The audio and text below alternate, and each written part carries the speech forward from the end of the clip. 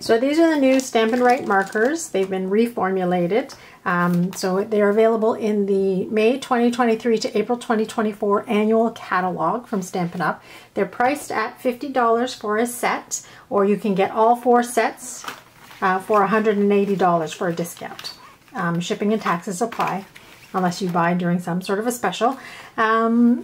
So I've pulled out all the Brights collection here, and I've got one of my older markers, so we can do a comparison. So here's the new one. So it's got a different label for one thing. So if you have an old set of markers and a new set of markers, the new ones have the box around it. It's kind of like most of the labels now that Stampin' Up! Has. For example, this one, it's the same kind of concept. It's got the box around it. Okay, so the old ones, just like the new ones, have the thick line and the thin line to indicate the brush end and the fine end. So this one is a fiber point. So the old markers were fiber points. Let's see if I can just pull out some scratch paper. So that's the fiber point. And then this was the brush point. Okay, this is the new one. So the brush point is the same. Well, I shouldn't say the same. It's got the thick line. It's a little bit thicker. I shouldn't say thicker. So a side-by-side comparison. They look fairly similar. I think it's a little fatter if you look at the base of it. So that's one thing. And then, oh, so it also has the grippy cap still. And then the fine point end now is a bullet tip. So not a fiber point, but a bullet. So a little bit better, I think, for coloring, but you can then also use it for writing. Whereas I found the fiber point was not very good for coloring. Right, it's too fine. It was good for writing, but not for anything else. So that's the difference between the two of them. So I thought I'd show you a few different things that you can do with your markers. One is that you can do a direct to stamp technique. So you can ink up your stamps with your Stampin' Right markers. So this is great if you do not want to invest in all the ink pad colors, or at least not right away. This is a way to get all the colors without spending quite as much money as you might by purchasing a whole set of markers, or sorry, a whole set of ink pads. So for example, if you wanted to just ink part of a word, you could use your markers to do that. So you can be very specific with how you ink up your marker. Sorry, I'm just choosing colors. So I will use Berry Burst, and I'm going to ink up, for example, on this one, first of all, I'm just going to ink up the U. So you want to use the side of your marker to ink it up. And then often, if you're not fast, so often after you ink it, the one good thing to do is breathe on it like Darth Vader, I say. So you huff on it. So you off camera, sorry. But what it does is re-moisten the ink in case you've taken a little bit longer to color. So then you can just stamp one word out of 2 words. Or the other thing that you can do is use it to emphasize or color in different colors. So you could do that with your words.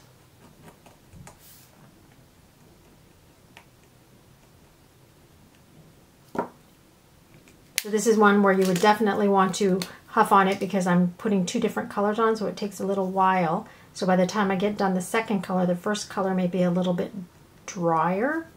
So just to ensure. And then, so that's a fun way to get 2 different colors and emphasize one word. You can also do that on image stamps. So if you wanted to do, let's say, a green and a pink. So again, going to the fat line end, which means it's the brush tip. So a lot of Stampin' Up! Stamps have what they call 2-step stamping. So the stem might be on one stamp and the flowers would be on another stamp. So that's a really easy way to combine ink colors without having to work too hard. But there are some that are single color stamps, or sorry, single image stamps. So in that case, if you wanted to do different colors, this is how you would get them.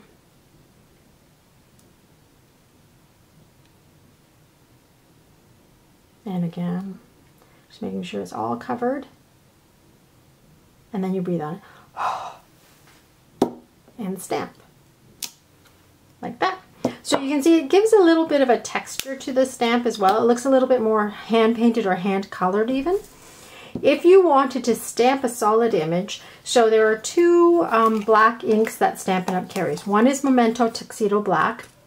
It's a dye ink. And one is Stays On Jet Black solvent ink.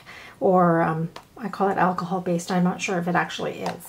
So the Stampin' Up! Markers are dye based ink, so water based. So you do not want to use like with like if you're going to be coloring in an image. So if you use a dye ink with a dye or a water-based marker, what you will get is bleeding because they will interact with each other and cause bleeding.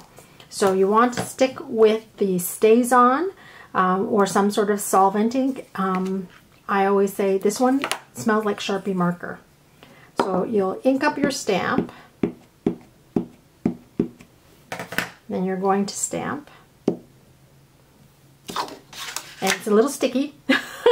And then you can color in from there. The other thing to know is if you are using solvent-based ink with your clear photopolymer stamps, you will want to clean them fairly quickly if you can. Clean off your stamp after stamping with Stays On. Like so. It will stain them, but it's not going to transfer. If you do it fairly quickly, I think you can see I got most of the ink off so it doesn't stain. If you leave it on for a while, it will stain. And I believe that sometimes the Stays On cleaner does funny things to the photopolymer. Just a heads up. All right, so I've colored in or stamped my image, and now if I wanted to color, then I could just go ahead and color over that, like so.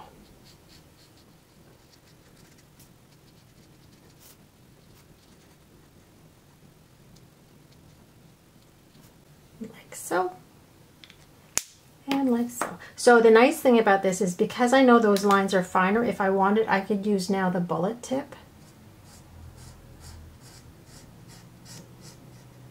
and just trace along them to give some color there and color in here, because it might be a little bit more difficult if you're using something that's too wide.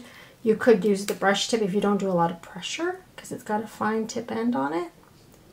I usually find for me that after a while, sometimes I smush down the points a little bit. Okay, so a couple different ways to use your Stampin' Right markers. That's just a few of them. If you use the host code by Tuesday, June 13th to purchase Stampin' Up! Markers, I'll send you a free tutorial featuring a project using markers and different ways to use them.